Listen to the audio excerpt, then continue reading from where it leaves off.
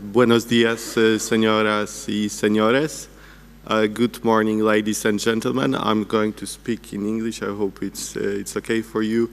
My Spanish is, I'm afraid, not good enough, so I don't want to bother you with it.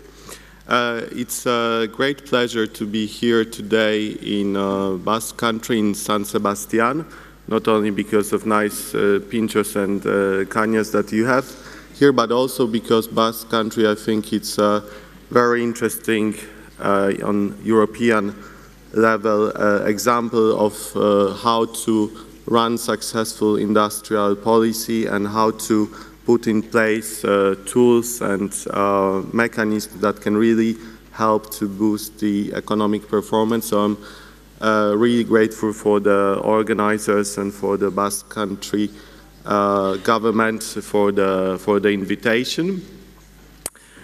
So as introduced, I worked in the European Commission. I work in the DG that deals with internal markets, industry, entrepreneurship and SMEs, so quite a wide branch of topics.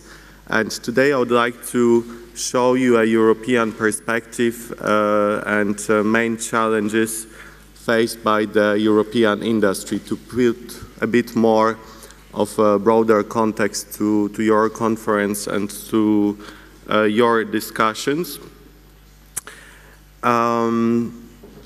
So, talking about challenges that Europe currently is facing, as you know, we are investing in Europe a lot of money on R&D for research and development.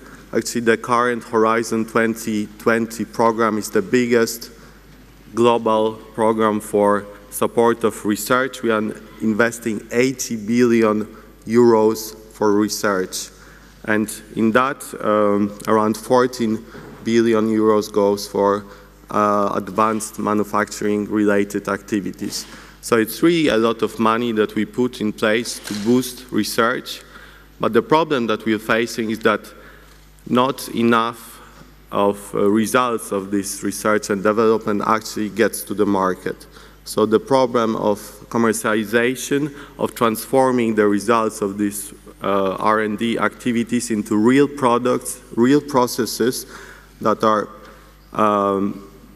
produced in Europe by European companies and sold on global markets. So it's not enough just to invest in R&D, but we also have to think how to better capture and sell the potential created by research and development. So I would say that innovation and innovative performance is still something that we have to work on. Now here you have a map of Europe. Those are the results of the Innovation Union scoreboard. It's our ranking of countries produced each year that shows how each country in Europe is performing. And actually, the last results showed that the innovative performance is stable. It's not really changing. Of course, you have leaders. The best performing country in Europe is Sweden, followed by Denmark, Finland, and Germany that are doing very well. But then you also have countries like Bulgaria, Romania, and Latvia that are performing really badly. So if you take the European average, actually Europe is not performing that well. Spain is on the 19th position in this ranking. But the picture gets even more complicated when we look at the regional level. That's the map of European regions. And results of another scoreboard that we have. It's a regional innovation scoreboard where we look at 190 regions across Europe comparing their innovative performance. So here you can see how even in member states regions are performing differently. Actually that goes back to what I said on the very beginning. Basque Country is the strongest performance in Spain. So it's a good example not only for Spain, but I also think for other European regions. But the problem that we have on the European level in terms of regions is that the actual differences between regions are growing. So instead of seeing the results of all these European funds that we invest in regions for R&D, for innovation, for support of entrepreneurship, the cohesion process is not, it's not bringing its results. So we have actually 1/5 of regions that last year their innovative performance got worse instead of improving. So something has to be done about it. Also, if you look at the global perspective, we see that global leaders, South Korea, USA, and Japan, are outperforming the EU. And those are really the countries that are able to capture the potential offered by new technologies. We all know that Internet of Things is changing the way we live, the way we consume, the way we spend our free time, but also the industrial Internet is changing the way that companies nowadays work, the ways, the interactions between employers and employees.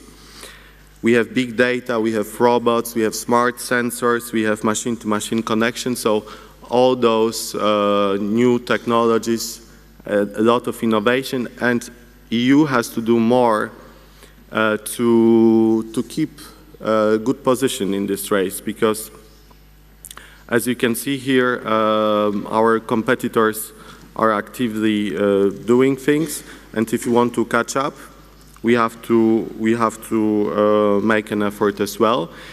So at the European level, in 2013, we established a task force on advanced manufacturing that combines of different services of the Commission that work together to coordinate different policies that we have in place in support of advanced manufacturing, to try to better use the potential of European R&D and put on the European market more products and more services that actually are the results of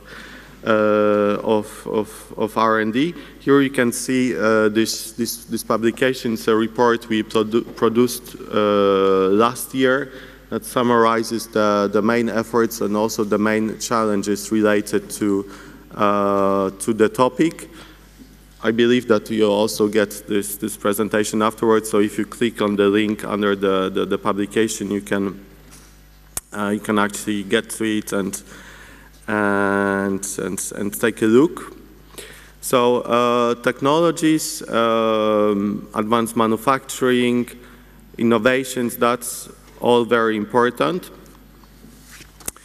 But I think those issues also pose a lot of questions and worries.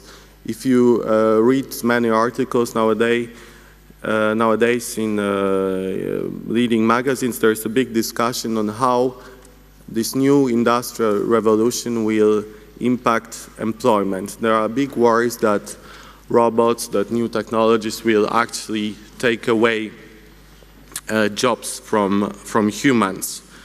I think it's not really a new dilemma. Since already 19th century we've seen this process.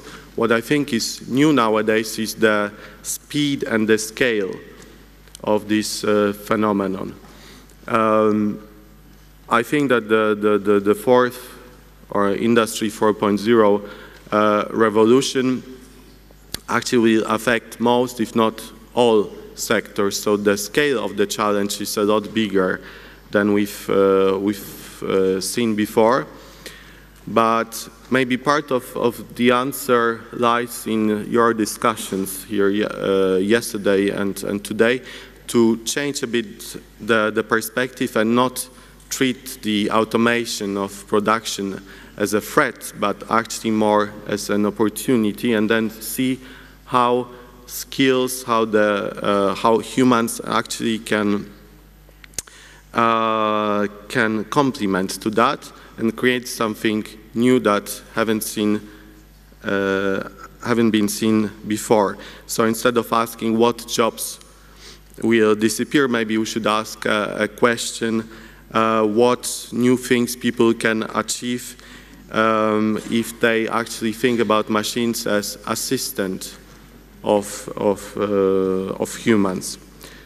In addition, I think that a lot of brain work like empathy, creativity, flexibility cannot really be codified. So we shouldn't be too afraid of this industrial revolution, but as I said, rather see it as an opportunity.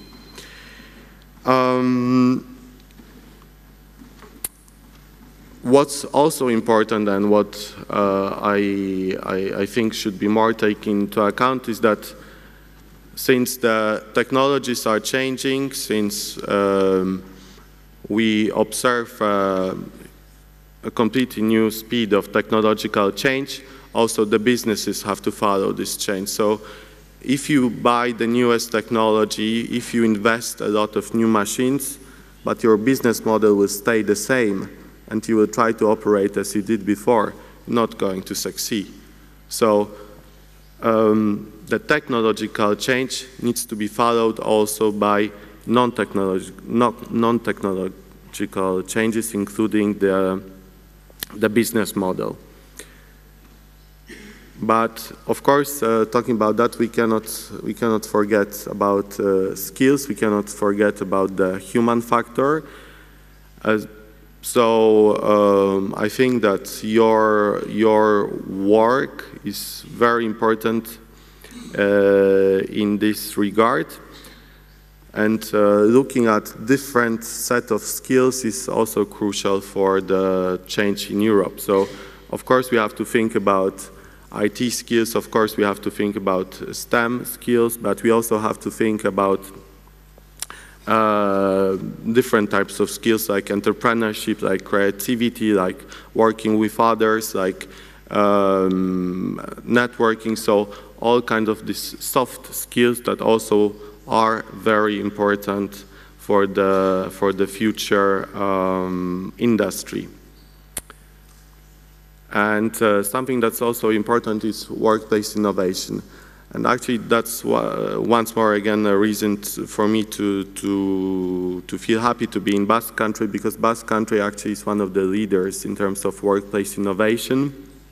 You have some programs and schemes in place that are actually a very good example for other countries and other regions in Europe how workplace innovation can be supported. Because once more, it's not only about technology, but it's also about the people in the company. So you want to make sure that if you invest in people, you also will get the best out of them. And workplace innovation, I think it's a great tool to motivate people and to fully use their potential. So for the support of workplace innovation, we have this European Workplace Innovation Network. I would also encourage you to take a look on our page and see what it's all about, and also how you can get engaged in that and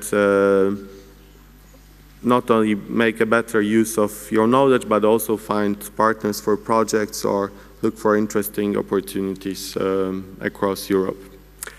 So that's all from my side. Thank you very much. Muchas gracias.